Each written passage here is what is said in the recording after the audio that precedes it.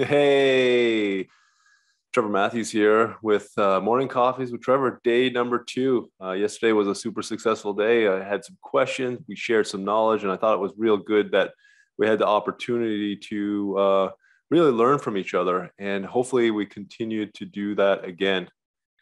Aaron, how Morning. you doing? I fixed my camera. Fantastic. I like the gauges set up in the back behind you. Yeah, just hanging out here in the room. Yeah, that's all good. Yesterday we had some good conversation about contamination and got into some oil, right? So I thought it was pretty good. I thought about it afterwards. There was a few things that we didn't get into talking about condensables and pulling down evacuations below 500 and doing standstill tests. But it's always important that the listeners, if you're doing a new installation, is follow the manufacturer guidelines, right? It's pretty important to do that. What are you up to this morning? What you got going on today, Aaron? We have Thursdays are our lab day, like all day lab. So it's exciting, like a work day. But one of our main employers is coming in to, they're actually sending a tech to start to clean and go through our whole ice machine in the food court as a class presentation. So we're all going to get together, both classes have breakfast, and they're going to demonstrate the full ice machine service for us.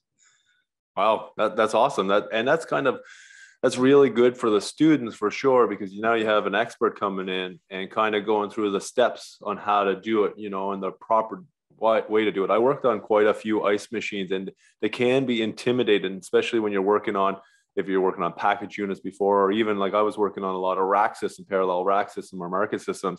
And then when you get onto a Manitowoc or another type of ice machine and you never seen it before, there's just different uniqueness. You really need to understand like the harvesting cycles. You need to understand how long it runs in cooling mode or freezing mode. And it's something that you learn over time, but you sometimes need the manual, and it's specific ways to clean it, right? You need different chemicals, to get that scale off. And so I think that's going to be a fantastic presentation for your students.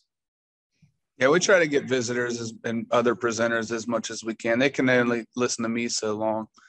Yeah, no, and that's fair. And it gives you an opportunity to learn as well. You know what I mean? I learn every day. Even yesterday in the first morning coffee with Trevor, I learned a lot just having a conversation with you and the other techs out there. And that's what it's all about, is sharing knowledge, sharing experience. Because my experience, we could go out and work on the same piece of equipment, but my experience working on it's going to be different than yours. And that's the way I talk to with a lot of the apprentices and the technicians. It's just, even though you might only be 1, 2, 3, or 4 years into the industry, your experience is going to be different than even the guy that has 10 years experience. And if you can share that knowledge and kind of get an understanding of how both of you do it, because there's not always in refrigeration, what the wild thing is, there's not one way to do everything. You know what I mean? It's not here, this is how you do it. You can do it multiple ways. Some ways are better than others. Don't get me wrong, but for sure, there's multiple ways that you can do stuff, and people have their own ways where they do it. And there's other ways that are a bit more correct.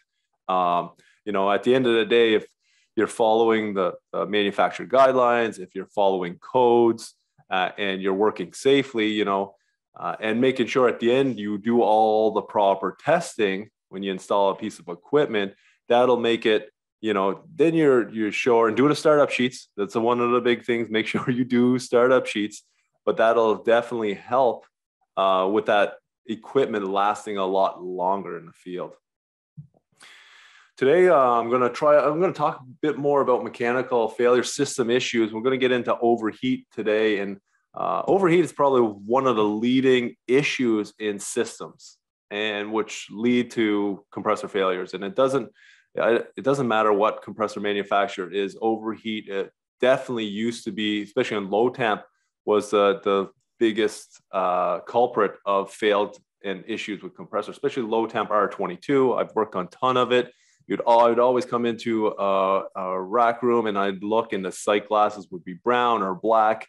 And at first I definitely didn't understand for the first 3 or 4 or 5 years in the industry, even maybe longer, of what really you needed to do, like talking about compression ratio. I heard about compression ratio when I was in school, but I never did it in the field as a technician. And I haven't really even done it until I started really, doing field support for technicians out there for the years that I worked with Copeland. And when I was doing field support, I noticed it more and more that it's very important with the compressors to have the right compression ratio. When you have more compression ratio, you have more heat. It does more work. And then if you get outside those operation envelopes of any compressor manufacturer's compressor, it's going to lead to a failure.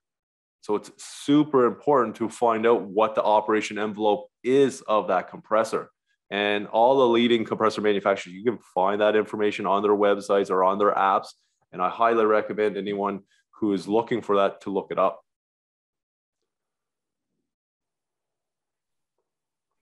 Oh, yeah, that's good. I love my coffee in the morning.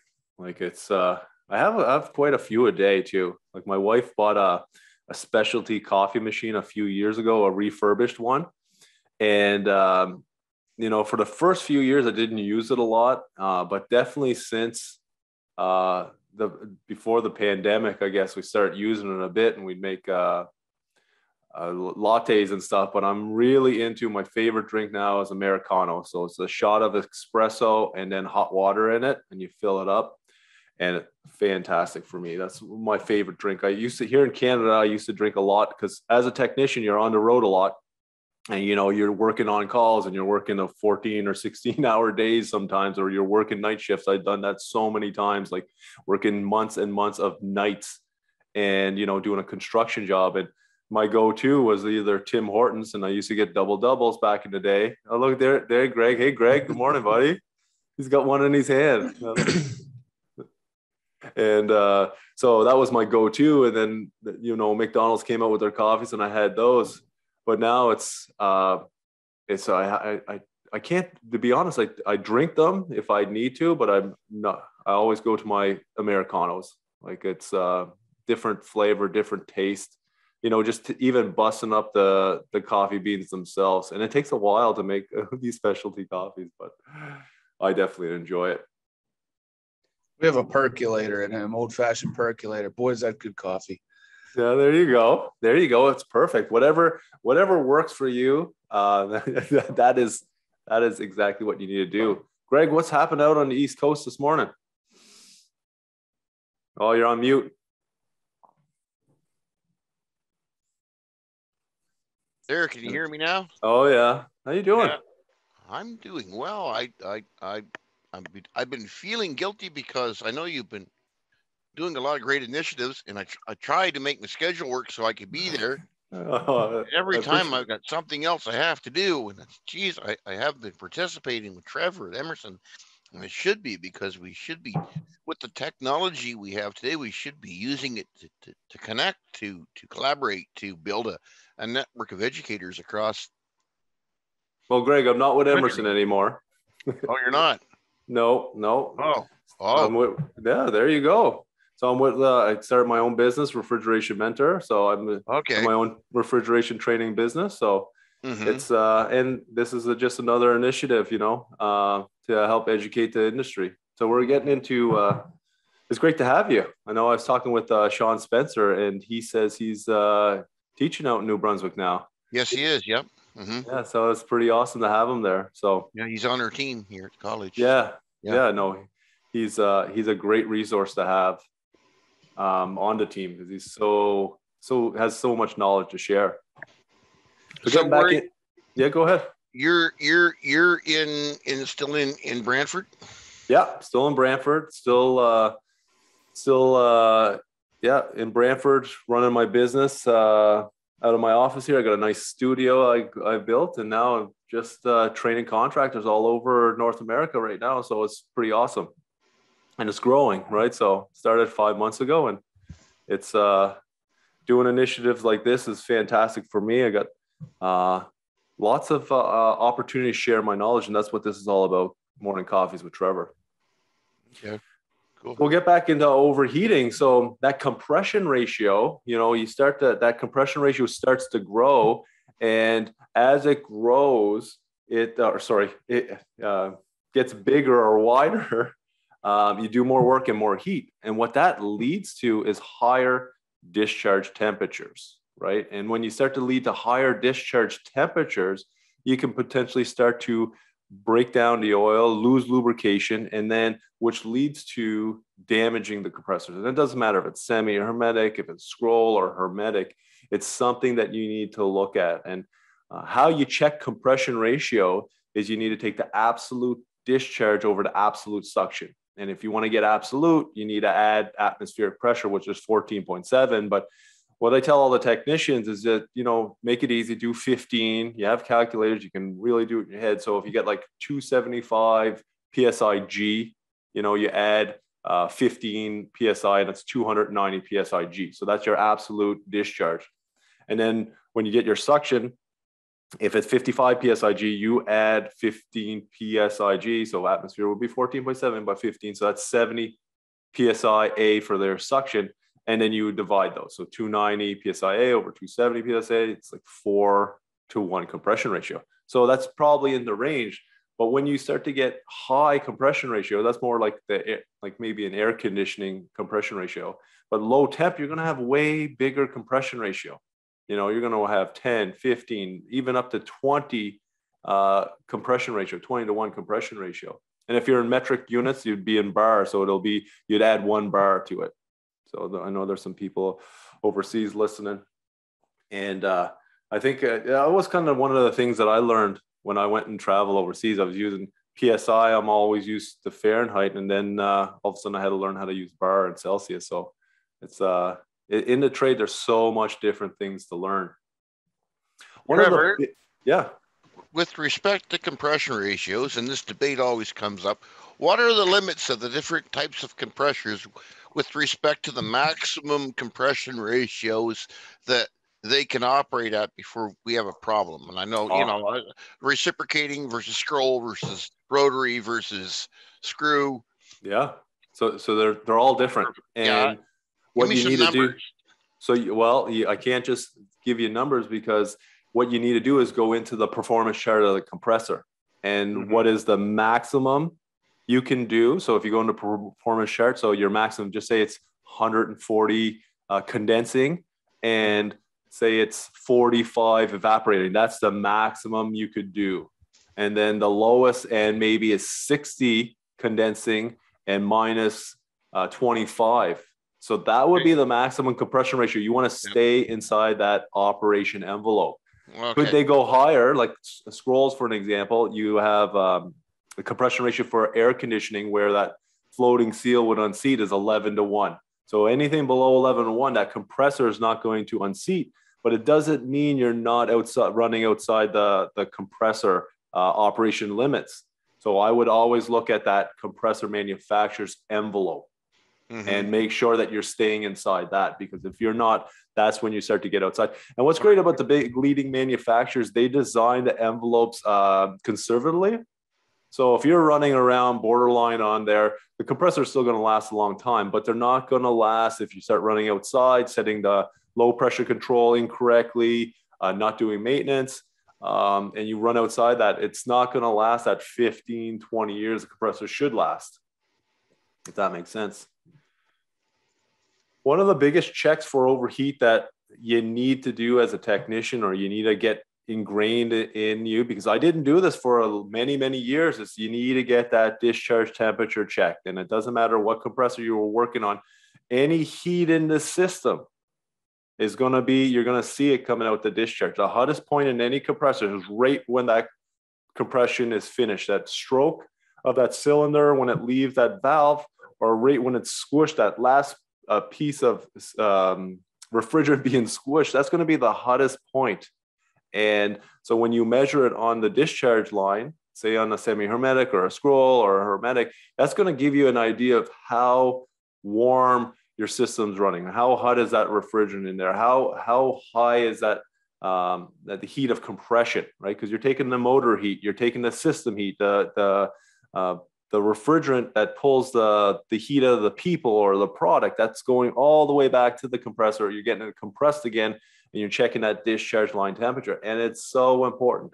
You know, do it about 5, depending on the compressor manufacturers, they're going to say it could be 5 inches, like on scroll compressors. If it's with service valve, I think it's 5 inches. Without, it's 6 or 7, but doesn't matter. If you do it at 6 inches, check it right there. It's going to give you what that specific point is, that temperature, but it's going to be hotter inside that compressor. So like semi-hermetic, if you get around 225, you know that it's going to be 50, maybe to 75 degrees hotter inside the head of that compressor. Okay, where scrolls now, it's going to be a little bit less. So if you get, you'll see, depending on the model of the scroll compressor, it's going to depending on how hot the DLT would be, or sorry, the discharge line temperature protector will trip out. Some will be 240, some will be 260, some will be 290.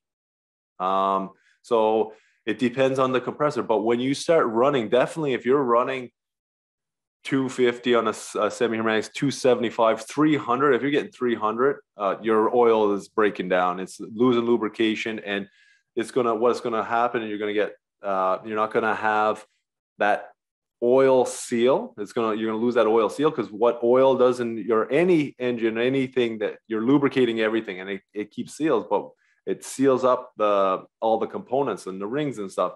When you get that high, it starts to break that down, and you get metal on metal, and then you don't get that back.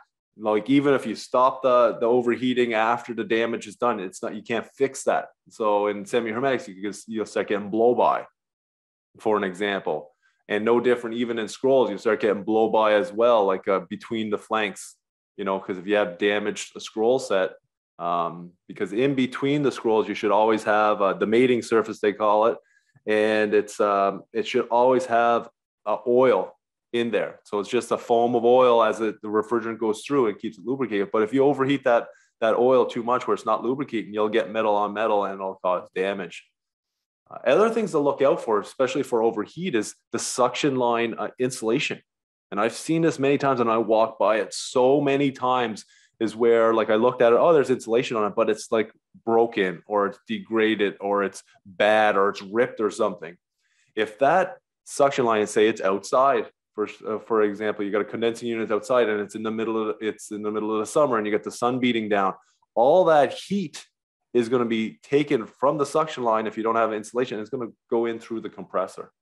Or if you have the suction running through like a hot attic, that's another one where the insulation may be breaking down. You might have to change that insulation, and it's a pain and it's expensive, but that will lead to overheating of the compressor. So you go and you have a failed compressor, you need to inspect it, you determine, okay, it was overheat, you got a dirty condenser, we'll say, you cleaned the condenser, and I believe it was a condenser, but you don't check the insulation.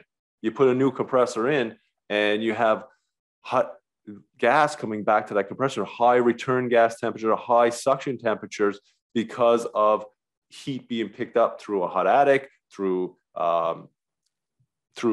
being outdoors and high ambient. And that's why you need to do that discharge temperature check, discharge line check. Because if you don't know how hot that system is running.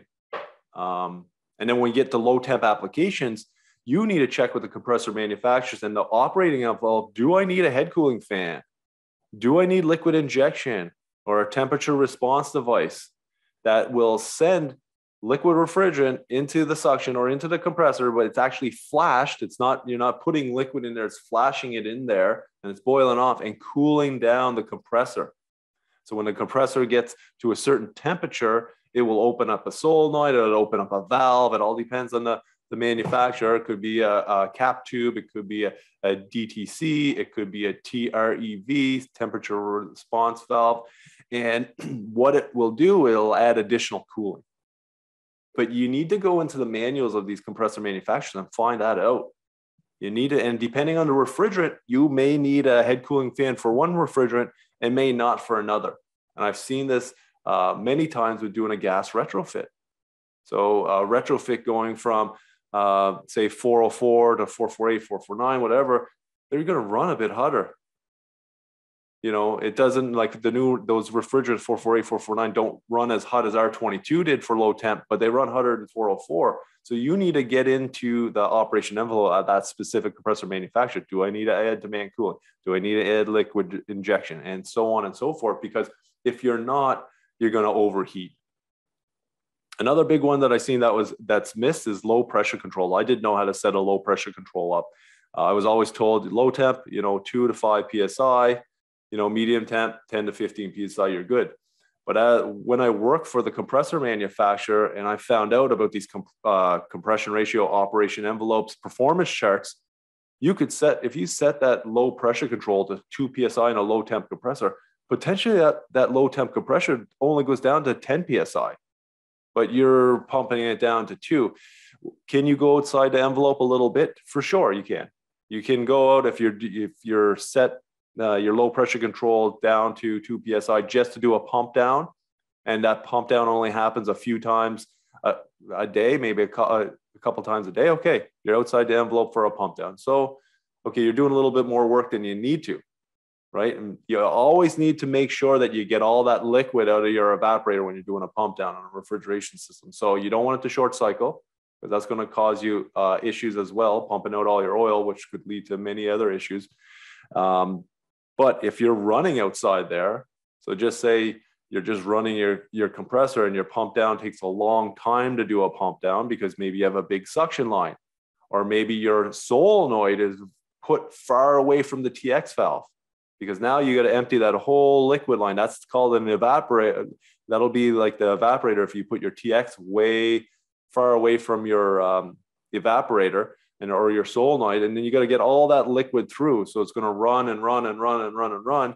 And you could be running outside the envelope of that compressor for that whole time. So that's just something that you want to be aware of for overheat. And it's easy to tell the signs of that when you see overheat. You usually can look at the compressor and you get the stickers peeling off. It looks brown or black. And it's something that you need to take the time to look into. We need more and more technicians out there to inspect these compressors, because I changed valve plates, I changed compressors. I never looked into a scroll when I was in the field.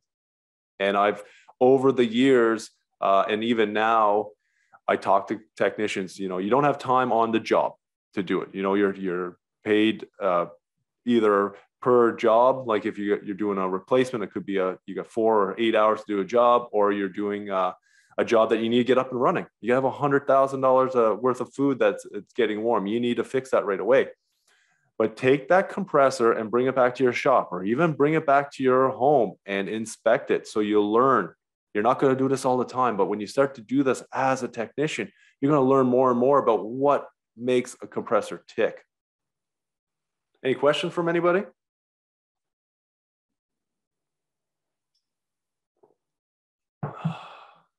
Well, that's all right. That's all right. Yeah, so it's important to look at that stuff, because when you're not checking it, you walk by and you just leave it at that, it's those compressors aren't going to last as long. And overheat is something that compressor manufacturers are starting to get, and system manufacturers, I should say, starting to get a handle of, because there's more protection in systems. Like a lot of manufacturers will add a discharge temperature protector. So it'll trip off the compressor, open the contact if you reach above a certain temperature, it clicks on. Or like Copeland have developed CoreSense modules. So if you add that module in Europe, it's cool because you get it with the compressor. In North America, you have to buy this little temperature probe separately for CoreSense protection. But that's extra protection. Add that for your customer. Like, yes, you might not get it with the new compressor, or the manufacturer, or the OEM doesn't put it in, but this is where you can bring insurance to your customer, and that's bringing value. And then you make some extra money because you can talk to them. If it's not installed on there, you can say, listen, be proactive.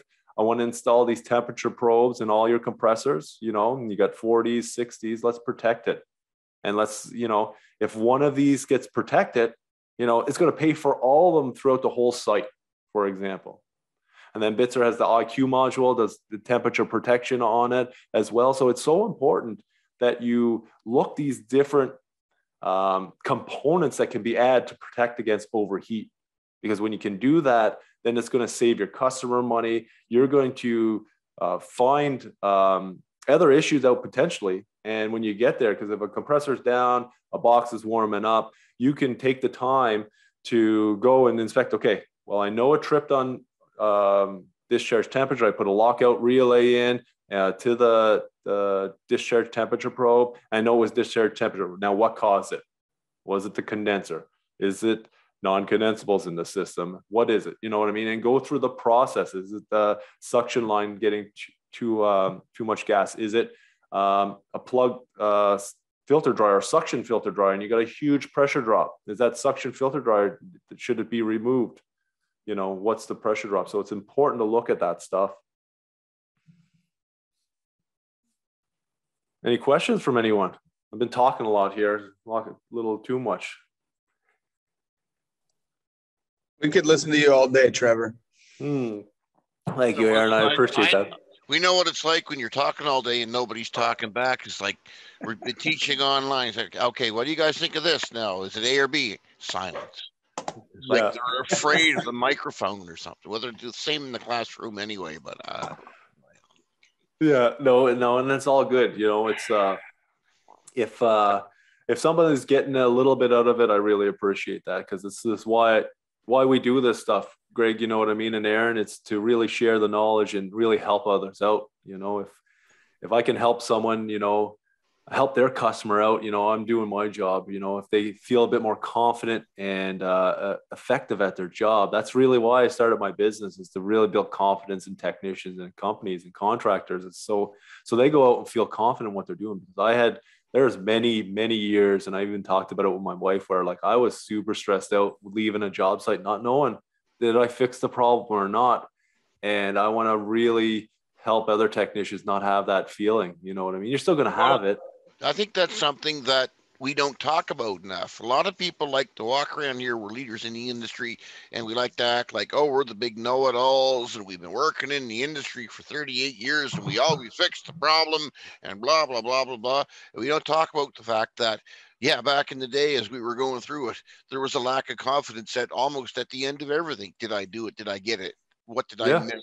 What knowledge am I missing that I should have had? And then the call, we've all had callbacks. Last forever, and we wear it every day. And you know, the stress leads to people. Where do you head on the way home from the last job? Liquor store first, home second, because you're so fit. We don't talk about these things. The guys are all doing it. They're all going through it, and they think they're alone. They think they're the only one, because we're sweeping it under the rug. So let's talk about it. Let's be honest. I talk about it in my class all the time. I said, it didn't go good for me every day. I'll tell you, I had a lot of bad days every day, because I was always missing some piece of the puzzle, because the puzzle's too freaking complex. You're always missing pieces of the puzzle. So let's talk about it. Yeah, no, and you're so right. And this is why, like, I talk about it with the technicians as well, as like, you need to, you know, step back sometimes and look like, if you can't figure something out in say you go and you get all your checks and all your checkpoints, you want to build a network of other technicians. Oh yeah. And be able to bounce stuff off them. So you spend a half an hour, you do all your checkpoints, you check the fans, you check the airflow, you check the lights, you check the pressures, you check all the temperatures from superheat to subcool and the compressor superheat, temperature differences, TDs, you know, you get all that information, you know, you check your voltage, your amps. And then if you can't figure it out, it doesn't take a long time to do all that stuff. Even if it's on a larger system, you write everything down, and over time you'll get sequences, and then you bounce that off of another technician, and they may not have the answer either, but it's going to help you be like, okay, I don't know it, but I want to figure it out, you know. And then you go at home at the end of the day not so stressed out, because I've been really stressed out at some jobs, especially making mistakes along the way. It's okay to make mistakes in our industry, but you got to learn from them. You can't just keep doing them. I tell my students, it's this simple, guys. Okay, when I teach pressure enthalpy and analyzing what's going on in the vapor compression cycle, all you got to do is measure 2 pressures and 4 temperatures. Yeah, that's all you got to do. Yeah. I need 2 pressures, high and low side. I need evaporator outlet temperature, compressor inlet temperature, compressor outlet temperature, and liquid line temperature. If I measure 2 pressures and 4 temperatures and I know my shit, I can figure out exactly what's going on with that system. And that's it. That's all. Yeah, you'll definitely have a better idea than spending an hour or two not checking anything. You know what I mean? Because we, you know, in the classroom we bring out, okay, now we're going to study pressure enthalpy and oh my God, it's going to be hard. Oh, that big chart. And that's, guys, it's 2 pressures and 4 temperatures. Done. Yeah. Well, it can be a bit more than that depending on the system and how big it is. But, yeah, but the rest is just knowledge and math. It's 2 pressures and 4 temperatures. That's it. You can't measure 2. If you can't measure 2 pressures and 4 temperatures without getting stressed, come on, you. Yeah. Well, just find the pipe, find the access fitting, and find the 4 pipes. It's to take the time to do that and learn that, you know, but if you're not taught that, you don't know. So I want to thank everybody for joining today. Hopefully you learned 1 or 2 things. Tomorrow morning, I'm going to be here again with Morning Coffees with Trevor. If you have any questions, you can shoot me an email. My email address, Trevor at refrigerationmentor.com. And we'll see you tomorrow. Thanks, everyone. Thanks, everyone. Trevor. Have a good day. Cool. Gotta go to work.